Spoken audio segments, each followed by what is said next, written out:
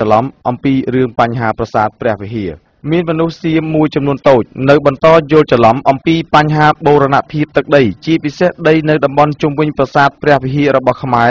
ហើយផ្ដើមចេញពីការយល់ច្រឡំនៅក្នុងស្រទាប់ខួរក្បាលរបស់មនុស្សសៀមខ្លះនោះទើបពួកគេឈានទៅដល់ការប្តឹងផ្តល់សម្ដេចនាយករដ្ឋមន្ត្រីហ៊ុនសែននិងមន្ត្រីជាន់ខ្ពស់នៃរាជរដ្ឋាភិបាលកម្ពុជាចំនួន2រូបផ្សេងទៀតនេះគឺជាការយល់ច្រឡំមួយដែលបន្សល់ទុកដោយដូនតាសៀមចំពោះកូនចៅជំនាន់ក្រោយរបស់ពួកគេដែលយល់ថាប្រាសាទព្រះវិហាររបស់ខ្មែរនិងចំណែកដីដែលនៅជុំវិញគឺជាអធិបតេយ្យរបស់សៀមយោងតាមកាសែតបាងកកប៉ុស្តិ៍ចេញផ្សាយថ្ងៃទី15ខែកញ្ញាឆ្នាំ2009នេះបានទៅដឹងថាមនុស្សសៀម9នាក់ដឹកនាំដោយឈ្មោះទេពមន្ត្រីលឹមប៉ាផាយុំបានប្តឹងទៅតុលាការស៊ីវិលនៅទីក្រុងបាងកកចំពោះសម្ដេចតេជោហ៊ុនសែនប្រមុខរាជរដ្ឋាភិបាលកម្ពុជាលោកឧបនាយករដ្ឋមន្ត្រីសុកអាននិងជារដ្ឋមន្ត្រីទទួលបន្ទុកទីស្តីការគណៈរដ្ឋមន្ត្រីនិងលោកឧបនាយករដ្ឋមន្ត្រីហៅណាំហុងរដ្ឋមន្ត្រីក្រសួងការបរទេសបណ្ដាជនជាតិសៀមទាំង9នាក់នេះបានប្តឹងចោទទៅលើប្រមុខរដ្ឋាភិបាលកម្ពុជារួមទាំងមន្ត្រីជាន់ខ្ពស់នៃរាជរដ្ឋាភិបាលផងនោះថាបានប្រើអំពើហិង្សាលើប្រជាជនសៀមនិងរំលោភសិទ្ធិសេរីភាពក្រោមរដ្ឋធម្មនុញ្ញទៅលើប្រាសាទព្រះវិហារខ្មែរនិងបានធ្វើឲ្យខូចខាតនៅតំបន់ជុំវិញប្រាសាទព្រះវិហារ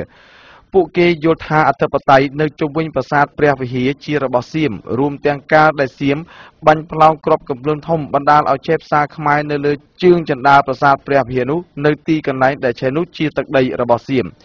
ផ្ទុយពីការយល់ច្រឡំក្នុងស្រទាប់ខួរក្បាលនៃបណ្ដាជនជាតិសៀមទាំងប្រមាណអ្នកនេះក៏មានអ្នកយល់ឃើញត្រូវតាមប្រវត្តិសាស្ត្រអំពីបញ្ហាបូរណភាពទឹកដីដែលមានខ្សែបន្ទាត់ព្រំដែននៃប្រទេសទាំងពីរផងដែរ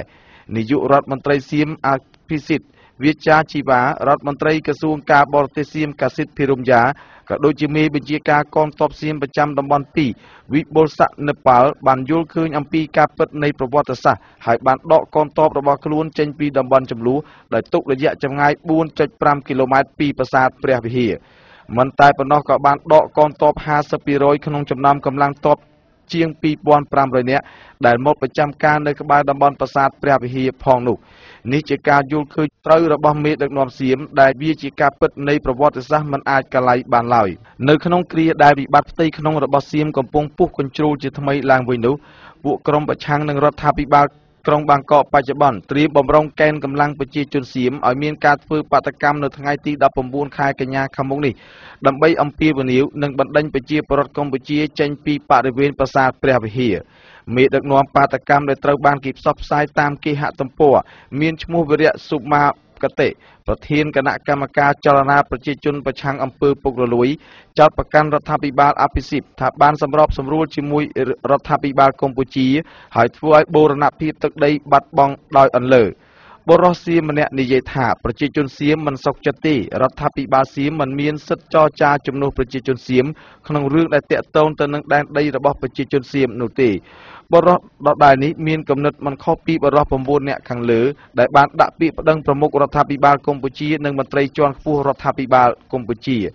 រដ្ឋធម្មនុញ្ញមាត្រា71របស់សៀមបានចែងថាប្រជាជនគ្រប់រូបមានភារកិច្ចត្រូវការពាររក្សាផលប្រយោជន៍របស់ប្រទេសជាទូនាទីរបស់ប្រជាជនដែលត្រូវធ្វើមេខ្លោងដឹកនាំបាតកម្មមកកាន់តំបន់ប្រាសាទព្រះវិហារនៅថ្ងៃទី19ខែកញ្ញានេះបាននិយាយថានៅពេលអ្នកមានអំណាចមានទូនាទីទាំងរដ្ឋបាលទាហានមិនធ្វើទូនាទីក៏ជាប្រជាពលរដ្ឋដែលត្រូវធ្វើនៅថ្ងៃទី19ខែកញ្ញានេះយើងនឹងរួមកម្លាំងគ្នាដើម្បីបណ្ដេញប្រជាជនកម្ពុជាឲ្យចេញទៅហើយយើងនឹងធ្វើទាល់តែសម្រេចការលើកឡើងនេះក៏មិនខុសពីអ្វីដែលសៀមប្រមាណអ្នកនោះប្តឹងប្រមុខរដ្ឋាភិបាលនិងមន្ត្រីជាន់ខ្ពស់កម្ពុជាដែរទាំងនេះក៏ពួកគេយល់ច្រឡំតាំងពីនៅក្នុងផ្ទៃម្ដាយពួកគេមកថាដែនដីអធិបតេយ្យនៅជុំវិញប្រាសាទព្រះវិហារជារបស់សៀមហើយមានជនជាតិសៀមខ្លះទៀតថែមទាំងយល់ថាប្រាសាទព្រះវិហារដែលរដ្ឋាភិបាលកម្ពុជាបានដាក់ចូលជាទ្រព្យសម្បត្តិបេតិកភណ្ឌពិភពលោកកាលពីថ្ងៃទី7ខែកក្កដាឆ្នាំ2008នៅក្នុងកិច្ចប្រជុំលើកទី32នាទីក្រុងកេបិចប្រទេសកាណាដានោះគឺជាប្រាសាទរបស់សៀមរឿងនេះមិនមែនតែមេដឹកនាំសៀមមួយចំនួនធំយល់ការពិតនៃប្រវត្តិសាស្ត្រប៉ុណ្ណោះទេ ដែលថាប្រាសាទព្រះវិហារជារបស់ខ្មែរជាញើសឈាមរបស់បុព្វបុរសខ្មែរញើសឈាមរបស់អតីតព្រះមហាក្សត្រខ្មែរ3ជំនាន់ទើបអាចស្ថាបនាប្រាសាទនេះបានភស្តុតាងថ្មីដែលសៀមមិនអាចហាមាត់ប្រកែកតតាំងបាននោះគឺសាលក្រមតុលាការទីក្រុងឡាអេប្រទេសហូឡង់នាថ្ងៃទី15ខែមិថុនាឆ្នាំ1962ដែលជាការបញ្ជាក់យ៉ាងច្បាស់ថាប្រាសាទព្រះវិហារជាកម្មសិទ្ធិកេរដូនតារបស់ព្រះរាជាណាចក្រខ្មែរនេះគឺជាអ្វីដែលសៀមមិនអាចតតាំងបានឡើយបើបណ្ដាជនសៀមដែលចង់ប្តឹងប្រមុខរដ្ឋាភិបាលនិងមន្ត្រីជាន់ខ្ពស់កម្ពុជាគួរតែប្តឹងទៅតុលាការក្រុងឡាអេរីឯពួកគេមានបំណងចង់ធ្វើបាតកម្មនៅក្នុងទឹកដីរបស់ខ្លួនក្បែរតំបន់ប្រាសាទព្រះវិហារខ្មែរគួរតែនាំគ្នាទៅធ្វើបាតកម្មមុខតុលាការក្រុងឡាអេទៅបើមិនហ៊ានដល់ថ្នាក់នោះទេពួកគេគួរតែថតចម្លងសាលក្រមតុលាការក្រុងឡាអេយកមកដេកមើលអានឲ្យគ្រប់គ្នាមុននឹងនាំគ្នាមកបង្កអរិភាពជាមួយកម្ពុជាឬក៏បិទនៅលើថ្ងាសដ៏ភ្លីភ្លើរបស់ពួកគេកម្ពុជាមិនគួរត្រូវខ្លាចជាចំណាប់ខ្មាំងនៃនយោបាយផ្ទៃក្នុងរបស់សៀមនោះឡើយប៉ុន្តែក្នុងនាមជាអ្នកជិតខាងល្អនឹងគ្នាកម្ពុជាតែងអត់ឱនគ្រប់បញ្ហាព្រោះចង់រស់នៅជាអ្នកជិតខាងភូមិផងរបងជាមួយនឹងគ្នាប្រកបដោយសន្តិភាពនិងការអភិវឌ្ឍរីឯមេដឹកនាំសៀមក៏ដូចជាអ្នកប្រវត្តិសាស្ត្រសៀមមិនត្រូវធ្វើឲ្យបញ្ហានេះកាន់តែរីករាលដាលដោយការយល់ច្រឡំយ៉ាងដូច្នោះឡើយមេដឹកនាំសៀមត្រូវហៅបណ្ដាជនដ៏ភ្លីភ្លើរបស់ខ្លួនមួយក្តាប់តូចទាំងនោះដែលមានការយល់ច្រឡំទាំងនោះទៅលាងខួរក្បាលឲ្យជ្រះស្រឡះនិងដឹងយ៉ាងច្បាស់ប្រកបក្នុងចិត្តថាដូនតារបស់សៀមគ្រប់ដំណរមកដល់ពេលនេះបានកើតភូមិឋានរស់នៅសុខសាន្តដោយសារសម្ដោះប្រណីអាណិតអាសូរពីបុព្វបុរសខ្មែរបើសិនជាសៀមនៅតែមានអ្នកបំពេញប្រវត្តិសាស្ត្រចង់បានដីខ្មែរតទៅទៀតនោះគឺមិនខុសពីសុភាសិតខ្មែរដែលតែងលើកឡើងថាក្រពើវង្វេងបឹងនោះឡើយ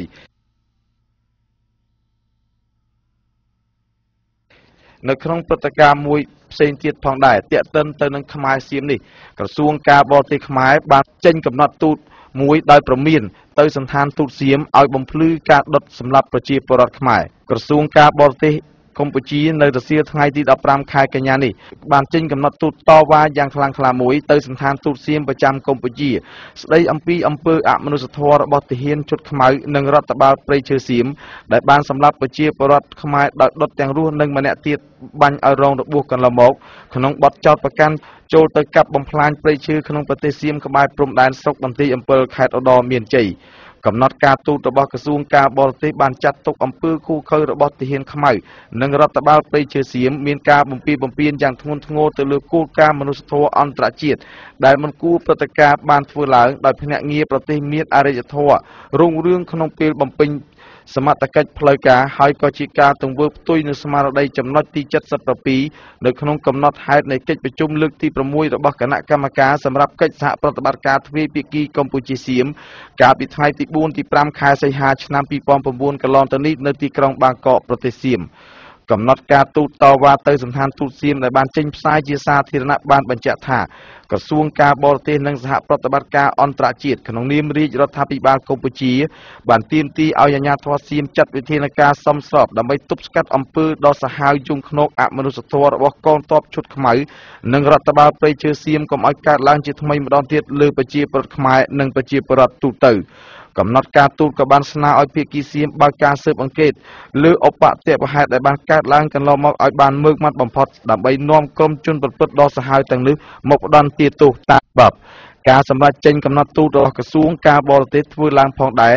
ក្រោយមានព្រឹត្តិការណ៍ទាហានឈុតខ្មៅសៀមដ៏សាហាវព្រៃផ្សៃនិងយង់ខ្នងបានបាញ់ប្រជាពលរដ្ឋខ្មែរ2នាក់ឲ្យរងរបួសជាទម្ងន់ក្នុងចំណោមនោះមានម្នាក់ឈ្មោះយុនវុធីអាយុ6ឆ្នាំដែលរត់មិនរួចត្រូវហ៊ានជុតខ្មៅសៀមចាក់សាំងស្រោចពីលើរួចដុតសម្លាប់ចោលទៅនឹងកន្លែងតែម្ដងចំណែកម្នាក់ទៀតឈ្មោះម៉ៅអាយុ18ឆ្នាំដែលត្រូវទាហានសៀមឲ្យរបួសយ៉ាងធ្ងន់